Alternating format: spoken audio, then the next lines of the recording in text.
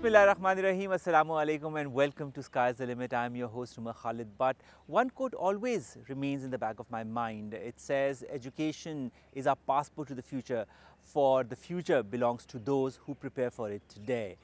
We've interviewed in our series many educationists, but rarely do we find an amalgam of an educationist, an architect, and also a cartoonist. Today we have the privilege to talk to one such person. Many of you know him as the cartoonist Maxim, who's contributed to so many newspapers talking about the situation in the country, whether it be social prejudices or political. But we also know him as a very renowned architect, one that has contributed so much for education and architecture in our country. He is none other than Dr. Shaukat Mahmood, and we will be in conversation with this eminent personality in this episode of Sky's the Limit. Stay tuned.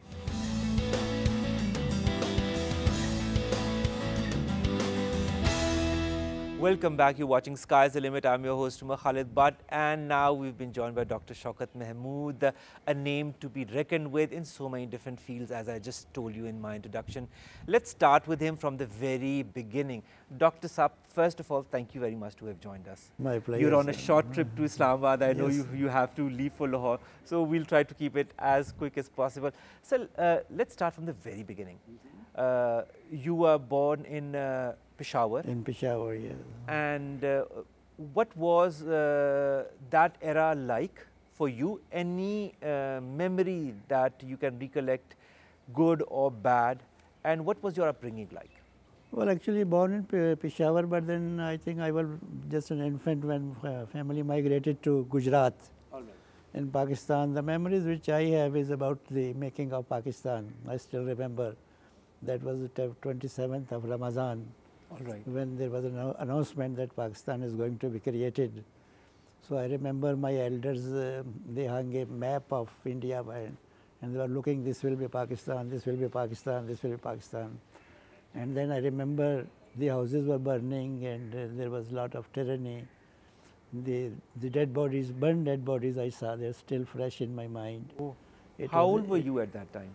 7, I was just 7, born on 14th of August 1940. Okay. So I was 7 and then it was a very tragic event. I mean, other than what we say independence, and which is also by name only now I realize. It was a very tragic event. I still remember, and then the death of Gandhi, people were celebrating in Gujarat. And then in 1948, 49, we migrated to Lahore. My father was in income tax and he was in Delhi at the time of partition. And the train by which he was coming to Pakistan, he was slaughtered somewhere near Jalandhar. Oh, okay. So he didn't come back for 5-6 months. We were without him and we thought he's gone. But then after some time, one day he appeared, wandering in jungles and in deserts and walking on foot and so on. The one incident I still remember is that when he joined in service again, he was in income tax department. Okay. When he joined again, his department asked him to quote how much salary he was getting in India. And along with him, many others were also asked the same question.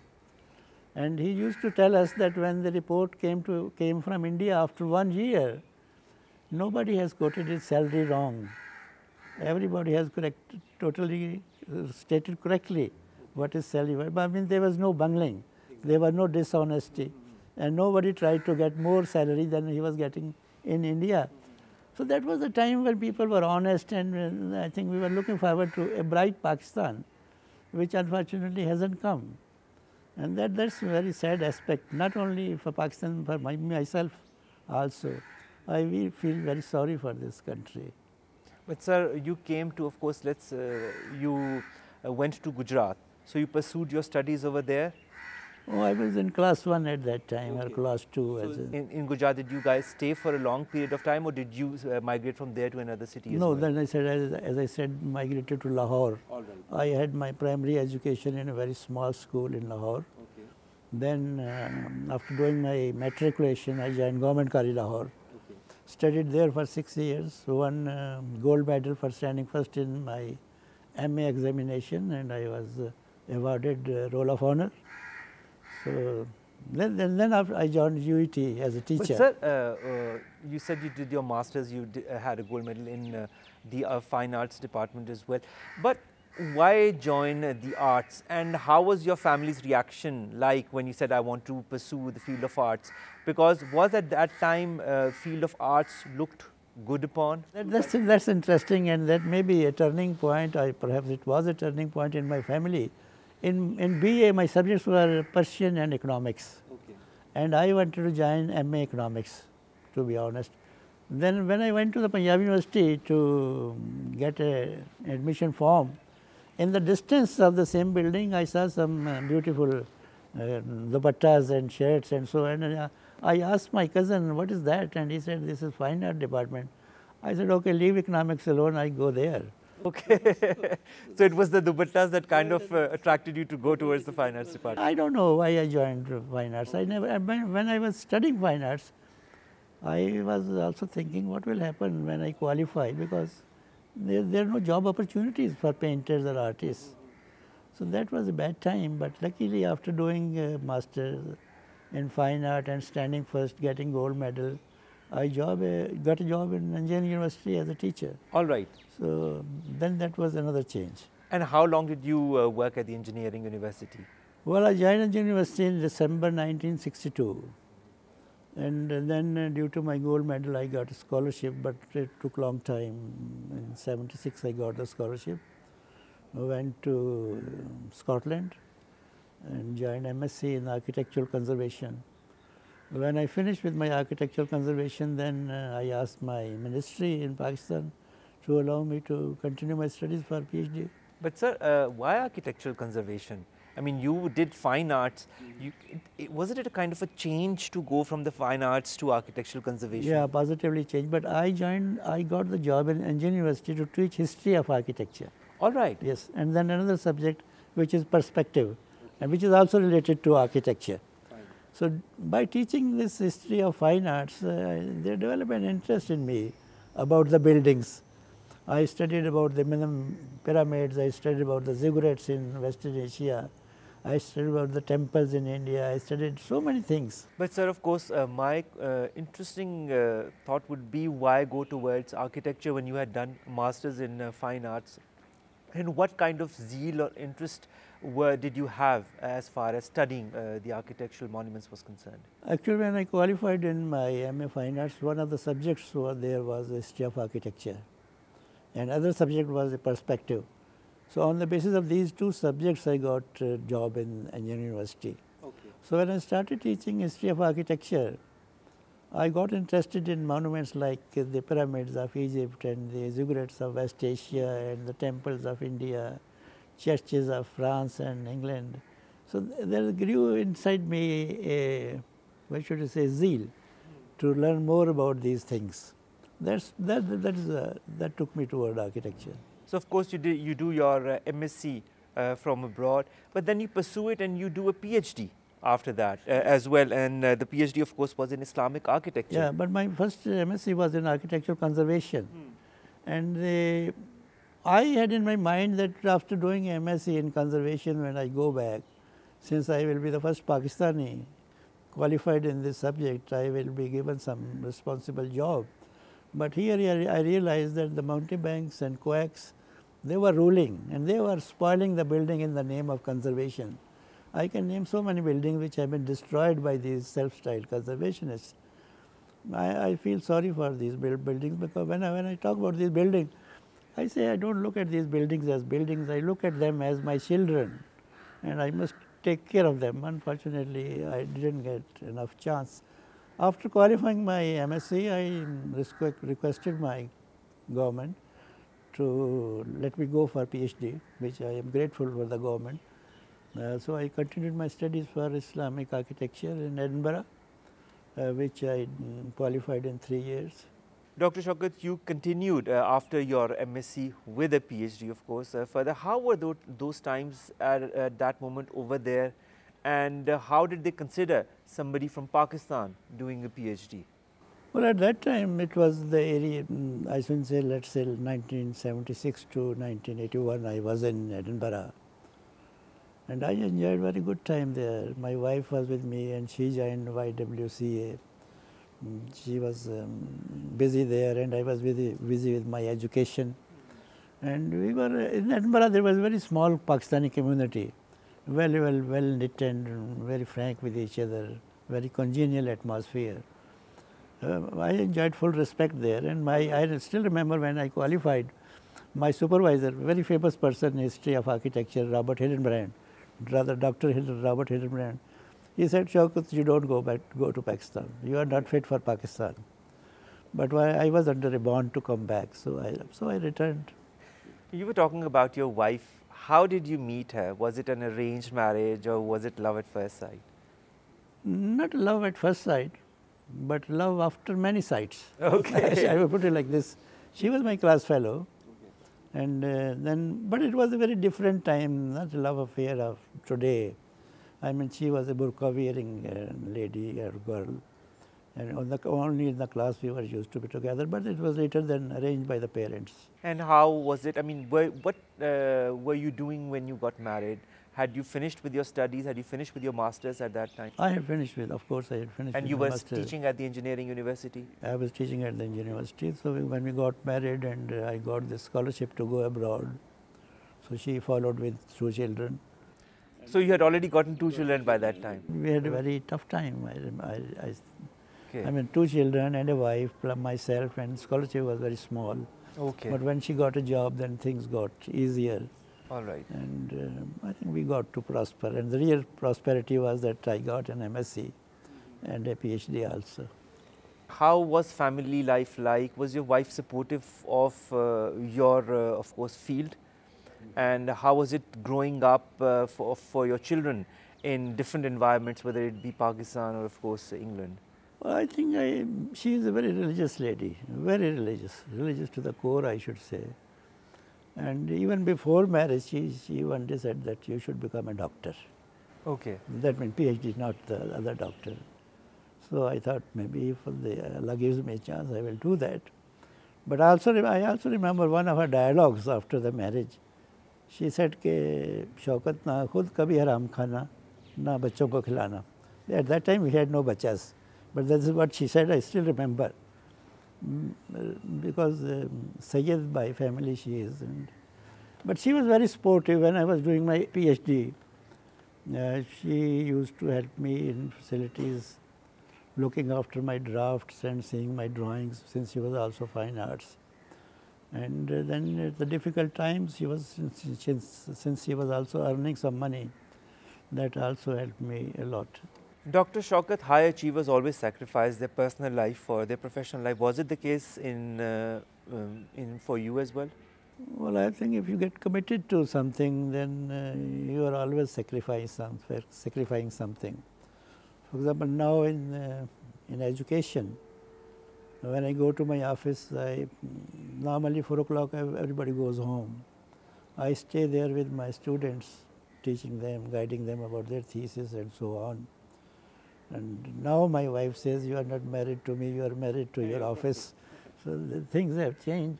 But I think if you have to, you have to gain something, then you have to share also. And unless a teacher shares his ideas, his knowledge with students, it doesn't work. Did you share your ideas with your children as well? I have been sharing my ideas with my children, but fortunately or unfortunately, none of them is a cartoonist or an educationist. But why so? I mean, there was the influence of the father. My daughter is in Karachi. She is with the publishing house, looking after. She's an editor. All right. Looking English journal, and my son did his masters in electrical engineering for Maryland. And then he opened all these McDonald's shops in Lahore. Okay. He was responsible for doing that. Then he was transferred to the headquarters of McDonald's in Chicago. Okay. There he did his MBA from the Chicago School of Economics. Now he's in China. All right. And he's become the global resource manager of Walmart. So none of them is close to me in any way. But both of them say, son says that my career is due to my mother. Okay. And my daughter says my career is due to my father. So we are both honored. So at least there's that little influence Yes. of both parents. But while your children were growing up, who was the stronger influence, you or your wife? My wife. All right. Yeah. And of course, changing environments, changing countries, changing cities, has that kind of increased, or I don't know, how would I put it, brought more color in your life? Color, if you say in the sense of education and knowledge, yes. That is important for me.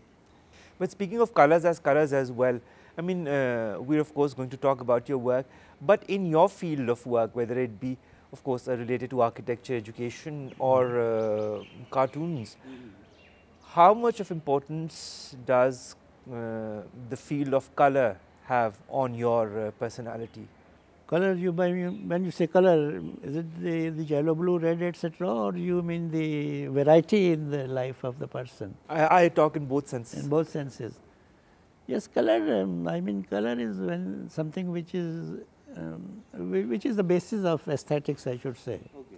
So if you have to dress up, if you have to make a painting, if you have to do a sculpture, you have to make a building, then the color and aesthetics count very much. That is so Yes, true. yes. And amongst your teachers who taught you when you were, of course, doing your master's and MSc and PhD, any particular teacher who has been a very strong influence? Well, there were quite a few teachers, particularly at MA level. Mr. Khalid, very famous Yes. landscape painter, he was my teacher. And in fact, he's the one who pushed me toward cartoons. I am very grateful to him. Then Mrs. Ahmed, she was a very nice teacher. Actually, she is the backbone of fine arts in Pakistan. Without her, I think fine arts would haven't flourished that much as it has flourished today. So these two teachers really made an impact on me in fine arts. Apart from fine arts, of course, there's one thing, Dr. Shaukat, that I really find very odd. People still feel that the field of fine arts is more of a hobby than a profession. Even the field of media, whenever, for example, somebody asks me, okay, what's your job? I say, I work for television. No, all right, but then what else do you do? So you see, for in the field of arts also, I've seen many people who say, all right, you do this, but what else do you do apart from that? Have you undergone through the same This thing? is a very pertinent question, and I already said that when I was doing my MA Fine Arts, I was worried what I will do after qualifying. But at that time, fine arts was just painting or study of the history of painting, etc., etc. Now fine arts has exploded into various branches. For example, there is a graphic arts, which is publicity and this thing, and the people flourishing in that. Photography is another. Then the media management, and I mean, your job is also part of fine arts now. So people are flourishing. I mean, things have totally changed in fine arts. That is true. And I hope that people's mentalities also change with some time and they consider this a more fruitful profession as well. They do. I think people should start respecting it. Previously, people used to look at the fine art, oh, acha, the painter hai, yaar, to kuch bhi nahi hai. What is your real profession? Exactly. But then now it's totally changed. Now it's totally changed. Dr. Shaukat, any particular hobbies? Well, not really, but I used to play cricket in school days and for some time in the college days. But I think my real hobby is to listen to old songs. All right, any particular song that you like? Like I listen to Pankaj Malek or K.L. Sehgal or K.C. Day or like then the old songs of Lata Mangeshkar, old songs of Noor Jahan. Okay. I really like them. And then even older than these people like Zorabai Ambalewari. Oh, I mean that era. Because I was very small when these people were singing songs. I was very small. And my father used to bring those discs from Delhi. And we had that gramophone with the, spring rotated things. And we used to listen those records on this. And then once it brought a pickup, that pickup would produce the sound from the radio. And then our Mahalla people would come and listen to the songs. Oh, that's nice. So that's a great nostalgia, great nostalgia. Well, of course, nostalgia is something that stays with us forever, that has stayed with Dr. Shaukat Mahmood as well. We're in conversation with Dr. Shaukat Mahmood. We'll continue after this short break. Stay with us.